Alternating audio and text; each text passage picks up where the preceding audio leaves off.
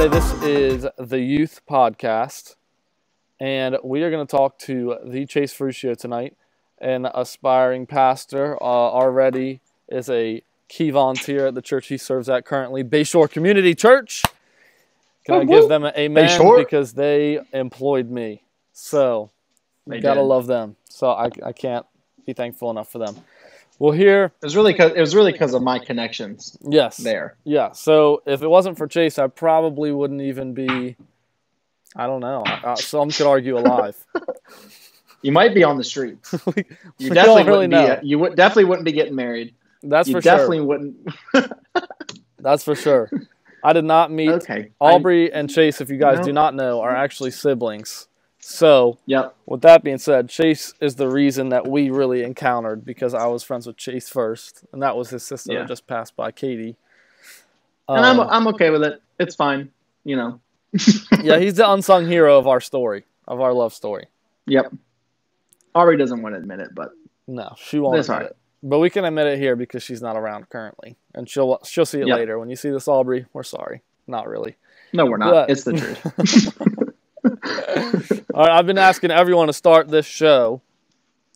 Just one simple question: is cereal soup? I think it's about how you eat it. Okay, I've thought about this a lot. Yeah, and if like some people, especially I feel like older people, they just kind of like wet the cereal. Just a little bit of milk, just so it's a little wet. But like, dude, like I want my Cheerios to be swimming. You know what I'm saying? Easy. So like for me, it's probably more like soup anyways. Yeah. But then there's the question of like, you know, sometimes soup it's like multiple things all coming together. Mm-hmm. I get it. So I think texture-wise, you're telling me the soggy means it's soup. So, but I don't let it get soggy though. Yeah. It's a good question. It'll keep the philosophers still, we're still going to be thinking about that. Hey, if there's anyone in the chat that wants to comment what their soup or cereal is, please do so. All right, question number. For me right now, it might be soup. I think it's soup. Okay, so we have soup for now. You can quote me. We're quoting him on that actually in the comments. Chase is for soup. I am of a soup cereal theology. That is correct. Okay, there we go. It's in the chat. All right, let's get down to it. Number one, the first real question we have is your favorite thing to do during the quarantine. I'm sure there's multiple, but if you could just tell us a couple things that you really enjoy having this time to you. Well, it's not TikTok. So. Preach it. It is for Aubrey. It is for Aubrey. And many people. But I think the main thing, like I've enjoyed, like I've been playing guitar more. I haven't played video games since before school started in August. Or, I mean, a little bit here and there, but not like sat down and played like through a Zelda game. So that's been fun, but I think more than anything, it's been just like the time I've had to just read. And that's unpopular answer, but I'm a huge reader. Yeah. And I have loved just being able to just sit and read a book, I think. I'd say that's the answer. What is one book that you would say changed how you lead, how you interact with people? What's one of the greatest books if you were to recommend to the youth? What would be something you would say, hey, I wish I would have read this sooner, or maybe you read it in time? I don't know. There's probably many. I'd say either. There are a lot. Divine Direction by Craig Rochelle. Amazing.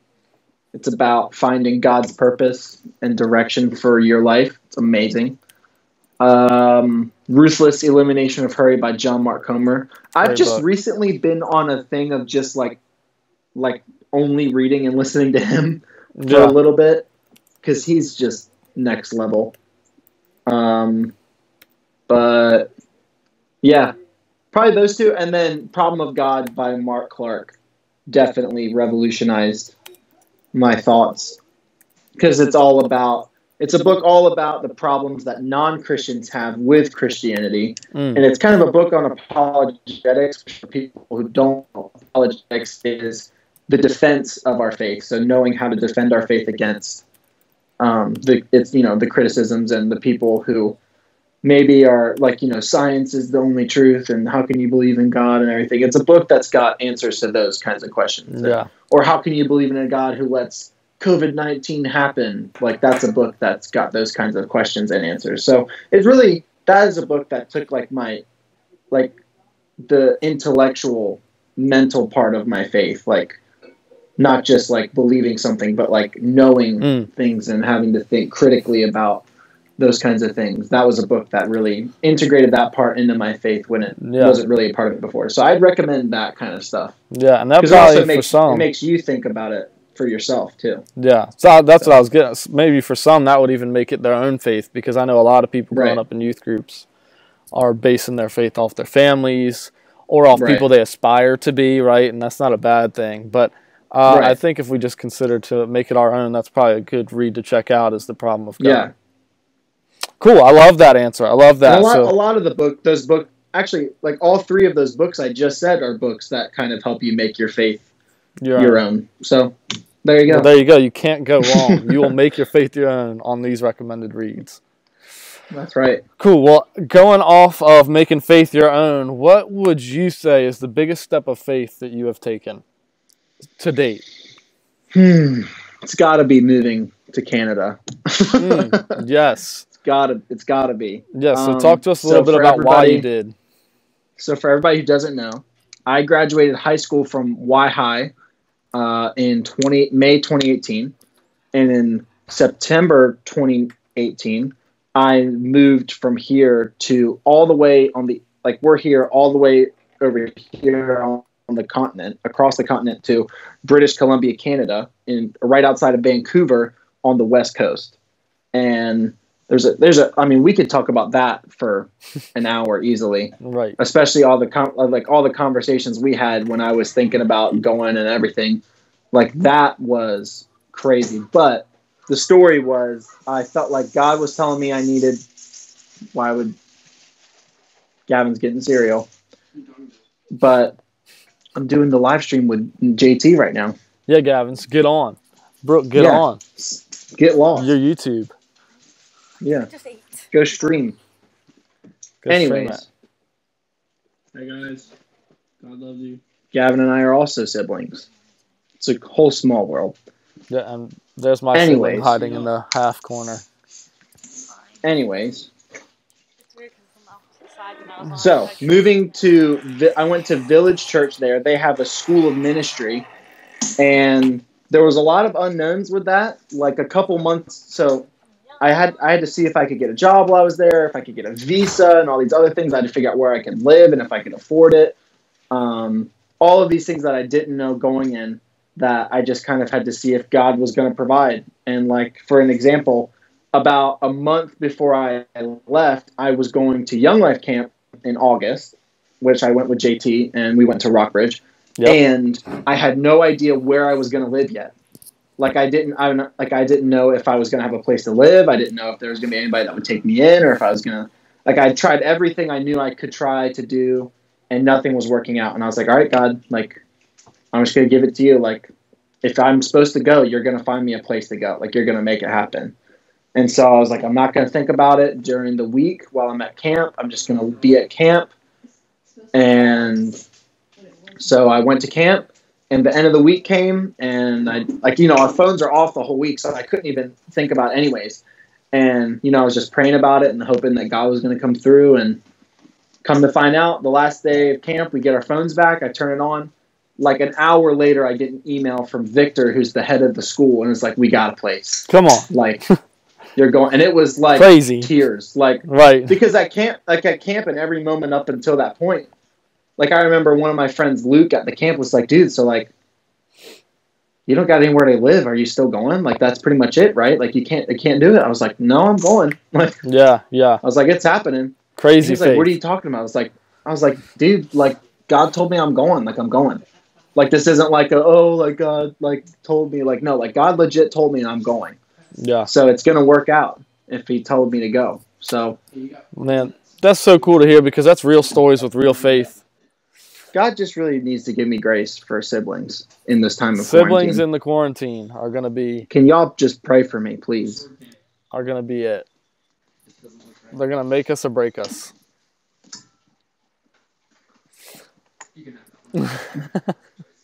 But hey, I just want to say to people watching, real faith with real people, churches, like for our case, Pastor Drew, or even myself, where all these youth are like, oh, like it takes big faith, and I don't think I have that. No, it's people all around that are actually believing in Jesus to pull through. That's and right. because of that faith, it has taken Chases to places you would never get to go without faith, right? So Yeah. it's pretty incredible. That was an amazing year that I learned a lot of, and I would have not gotten any of that if I hadn't chosen to just trust. Yeah. So Yeah. So with that being in there, I kind of know I'm setting you up. So you went there because you had a realization. You don't just go to a ministry school because you want to do math for a living, right? You go to a ministry school because you're trying to get into ministry. So when did you realize that call? When did you realize that, oh, you know what? I don't care what it looks like. I'm going to Canada because I know I'm called to ministry. Right. Oh, well, man. I mean, it's kind of just always been a thing. Like, so part of when I was trying to figure out, I grew up knowing that I wanted to be in ministry, and then I got older, and like high school and middle school, and like girls became a thing, and like I was really passionate about like writing and acting, and I did a lot of drama stuff, and I wanted to do that, and then I like all these different things. I wanted to be a professor of English literature at one point because, again, I love reading and writing. Some people are like, oh my God, shoot me now. But like, I can spend hours reading and whatever. But, you know, all these different avenues, all these different, and then, you know, just life happens where you experience like trauma and you experience like hardship and failure and all those things. So you get lost and you get unfocused. And so part of when I was kind of rediscovering God again in high school at some point, not that I ever left, but that it had become monotonous and just a part of life. It wasn't like a real relationship and walk with God. So part of when I was rediscovering all of that in high school was I kind of started fasting. Was when we did our fast. Me and JT have a history, in case anybody hasn't figured it out. Yes. He's marrying my sister. We went to Young Life Camp together. We did it's fast together. It's the whole thing. Yeah, all kinds of. This is what relationship and brotherhood looks like in Jesus. Just so everybody knows. Agreed. Anyways, we're doing a fast, and I'm trying. The whole point is to figure out, okay, God, what's next after high school? Because I knew it wasn't college. I just had this feeling like God's not sending me to university right now. Like something else is going on. And so I just remember, like I remember one of the first days of the fast, I was like, all right, I'm going to go spend time alone with God. And I went into my room and I tried to sit down and pray, and it just wasn't happening. And I felt like, for some reason, I just felt like, oh, maybe I'll read some of my old journals. And so I read, I've been journaling since I was in second grade. And so I started looking back through all these old journals, and there was all of these entries about me feeling like God was calling me to ministry, and like that I wanted to be a pastor so bad and wanted to be like leading people and all these things, like all the way back from second grade, all the way like littered up through until now. And it's just like, God was like, hey, like, I know you're worried about what what the plan is, but like, I've had you since then, since second grade, since whenever. Wow. Like I've let you in on it. Like I've let you know that I've got you, that there's a plan and that you're going to be doing ministry. So like, just trust me that I've got the next part. And then, then I went to Village. And so I've known for a long time that I wanted to be in ministry and that it was going to be a part of my life for sure.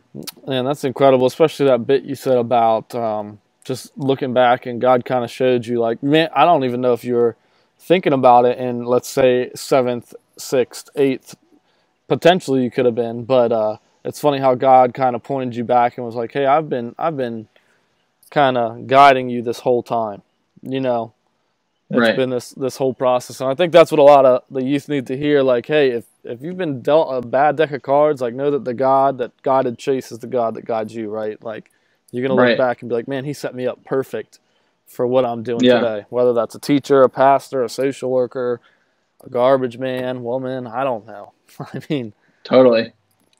Whatever that looks like, roll with it. Are there garbage women? Do women do that? If anyone finds one, they should send a picture to prove it. All they power can. to them. Yeah. They can. But does anybody, I mean, first of all, does anybody want to be a garbage man? Second of all, do any women want to do that? Let us know in the comments. Yeah, please let us know. And if is anybody an aspiring garbage worker?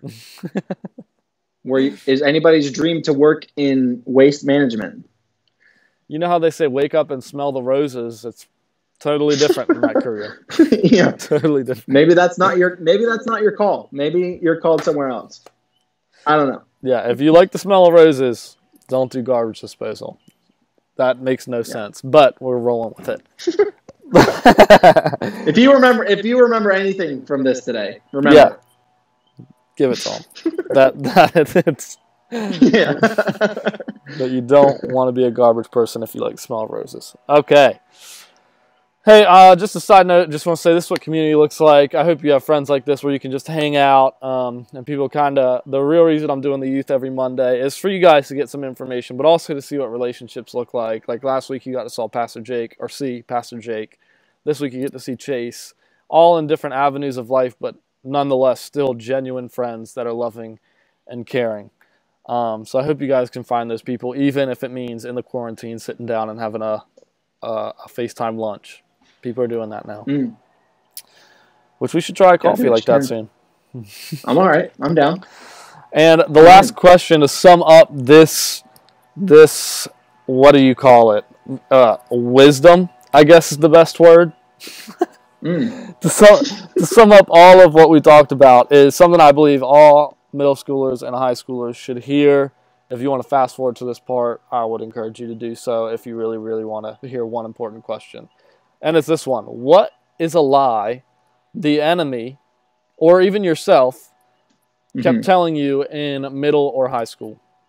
What is a lie for you that almost held you back from your calling? I would say there's a lot. Right. Because middle school, high school is crazy. Like, just certifiably insane. Yep. But I think probably the biggest one was that I didn't deserve love.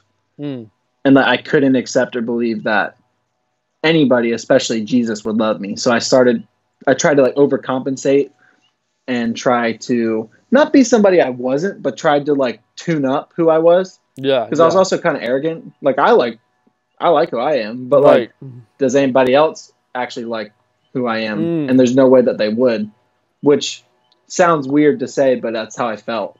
Yeah. And I think that was the biggest one amidst and I mean, that led to all kinds of problems with like girls and temptation and what I was looking at on my phone at night and all kinds of stuff that was no good. That just led me to a place of more it just feeds on itself. It's just a cycle of, I don't think that, not just people, but like important people in my life, like family members or God or anything, accept me or love me for who I am. So I need to tune up and dial up the good. I need to dial up the good parts and tune up the bad parts. Yeah. Basically was what I was trying to do. Yeah. And trying to make myself like perfect, even though that's not possible. I'm never going to be perfect. And the more you it's good to work on your failures and on your weaknesses, but the more you work on your weaknesses, the more mediocre you become. So you should just focus on your strengths. Anyways, so I was just caught in that cycle, and that was definitely the biggest lie that I still kind of struggle with. Like it's still kind of something I have to check myself sometimes and say, like, I think a lot of people in our culture have a hard time accepting help. Sure. Like a little too prideful to say like, hey, I need help. Like, right. Because we don't want people to know that we need help or that we're struggling or that we're failing or that we're sinning or whatever it is. Yeah. Yeah. And part of me wanting people to have this certain image of me or love me or not thinking I could be loved or whatever was making them have that right image of me, which then meant that I could never be wrong or mess up. Which meant that I was locked off from any kind of real help because I couldn't ask for it. I wouldn't let myself. So you kind of end up just drowning in your own little cesspool of dysfunction. Yeah. And I was definitely there. So I think part of now what I try to do to kind of combat that is to make myself sit down and like just kind of try to sit in God's presence and just be like, just posture myself like humbly and just say, God, like I accept, one, that I need your love, and second, I accept it. Like it's good, like God offers his love freely. Like we can accept his love. Yeah. Even though that can be hard, because you have to accept his love and to believe in Jesus, you have to accept first that you're wrong. And you have to accept first that you are broken and in need of saving. So, and then you just have to let him save you. So that is huge. I think that is worth the watch of what you just shared there, because that's a lifetime of, or at least a high school, right? If I heard that back in high school, I think I'd walk a little different. So that was super encouraging. Yeah. Man, that is so good. Just my life. That's, just spitting it out. Chase is an amazing person. My life is a sermon. Everyone, your life is a sermon. Thank you guys so much for joining us. This is the youth podcast type video that we're messing with and trying to figure out. So please comment if you'd like to hear something or know more. Chase would love to answer any questions that you did not get to ask today. Just go ahead and put those on our Instagram or our YouTube channel, and we can get back to you on that. Hey, we love you guys. We're thankful for you guys. Chase, we're thankful for you coming in. You are a best friend for a lifetime. And we will see everyone else next week. All right, everybody.